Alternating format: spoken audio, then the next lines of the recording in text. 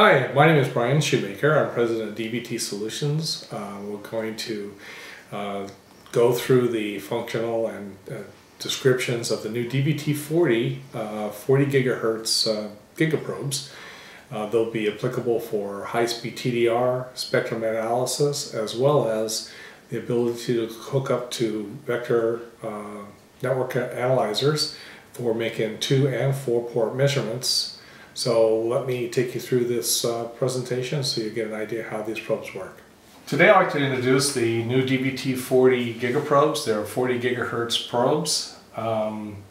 This is the dual kit that contains 2 probes and various accessories that I'll take out and describe each one of them and how they work together as a kit to provide both 100 ohms, 50 ohms, and multi-mode measurements, and gives you the ability to connect them to manipulators for hands-free probing.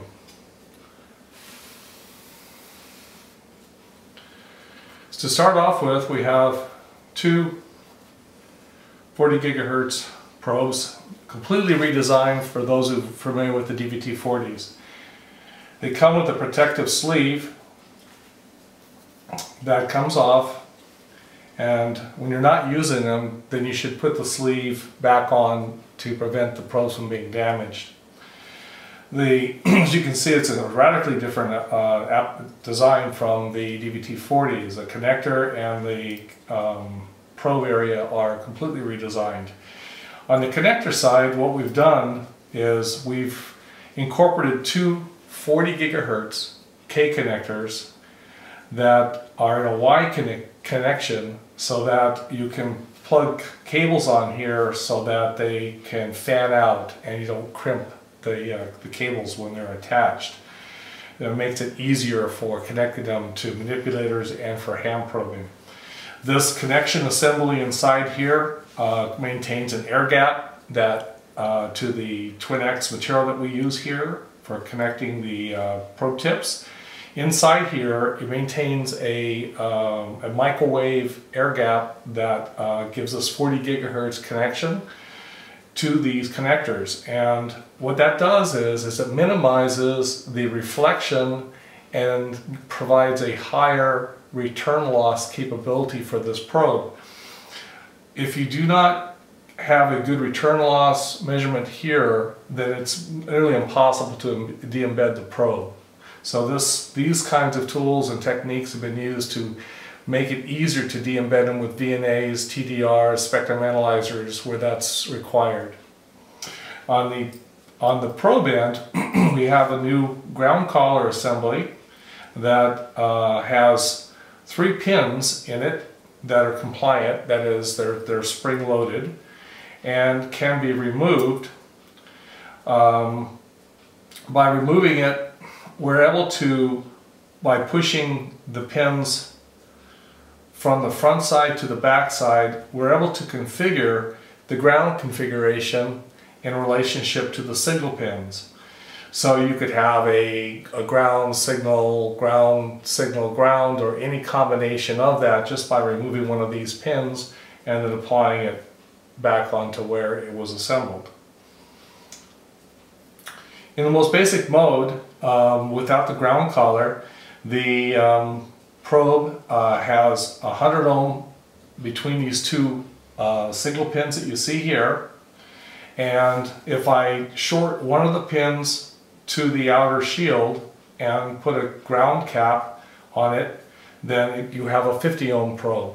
The probe has approximately 4.5 picosecond loss in the probe itself, and a 40 gigahertz bandwidth that includes your insertion return loss. The DVT40s can be converted into several different modes. It can be converted into a 50 ohm probe. It's normally a 100 ohm odd mode probe, and it can be also converted to a what they call a multi-mode probe, where you'd have measurements where you're doing common and odd mode, like for example with a VNA, where you're trying to do a 4-port measurement. Let me just step through some of the tools that's included in the kit that allows you to convert the probe into these various modes. So to convert it into a 50 ohm probe, we have this kit here. It's got a set of wires, shrink wrap, and a shorting cap. Basically what you do here is we use the additional tools that come with it, maybe a magnifying glass and a set of tweezers. And what we're going to do is we're going to wire wrap one of the probes, put the shorting cap on this end, and now this side can be used as a 50 ohm probe with probably about 4 picoseconds of loss. That's ideal for using with very, very high speed TDR modules where you're doing failure analysis and you want really good resolution, or if you want to use it with a spectrum analyzer. Spectrum analyzers will require a 50 ohm input. So you can do a 40 gigahertz measurement sniffer application with the spectrum analyzers, and I believe that the probe maintains the phase measurements fairly well as well. The other applications is, say for example, you want to change the pitch of the probe. There are no springs attached to these probes tips, so that maintains signal quality. If I put any kind of springs or anything in front of these probe tips, you're going to have ringing, and it's going to reduce your bandwidth performance of the probe. Now, to change the pitch of these signal pins, we have a tool that comes in there that we can just put the probes in the holes, and just wiggle them around a little bit, and it will planarize the probes, and it will also set the probe pitch. If you want something smaller, you can set these probes down to, I've done 400 micron or even smaller. A lot of the flex circuitry and cell phones require that.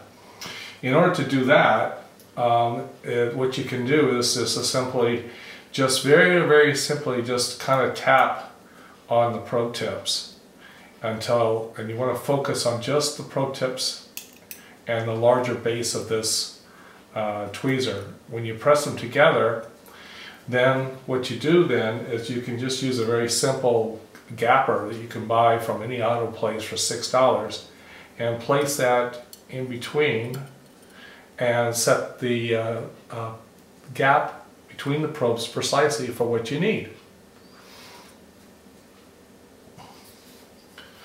The probe kit also comes with a wrench setting tool, so when you want to hook up your cables, you just simply attach your cables and tighten them down. Now, hand probing is one application that we can do with these probes. It has an Ultim gripper. It's very strong and it's not removable, and so you can either hand probe this way, or a lot of people attach these to manipulators or that may be incorporated into a probe station. In order to do that, we've given you some adapters. The first adapter is just like a little simple L bracket here. And the L bracket comes attached, and you can certainly remove it if you're just doing hand probing. It has a couple different holes to accommodate different holes that might be on your end of your manipulator. One of the tools we have in here is a barrel, and this barrel comes with a screw that essentially what you can do is remove this and attach this simply to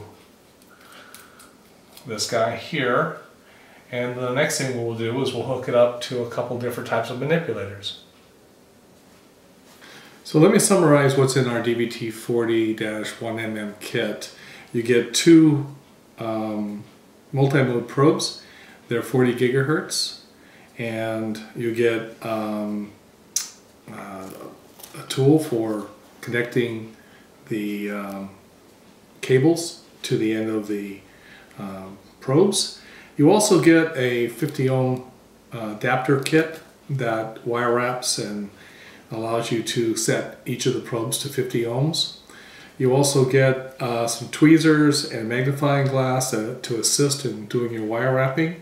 It also comes with a pitch setting tool that will allow you to adjust it to 0.81 and 1.27 millimeters, and with the tweezers you can set it for pretty much any pitch down to probably 400 micron. That is on the signal-to-signal pins. It also comes with an adapter that allows you to connect it to probe manipulators by connecting to the wide angle bracket. If you want more information, please visit our website www.gigaprobes.com or call us directly at 650-593-7083. Thank you for your time.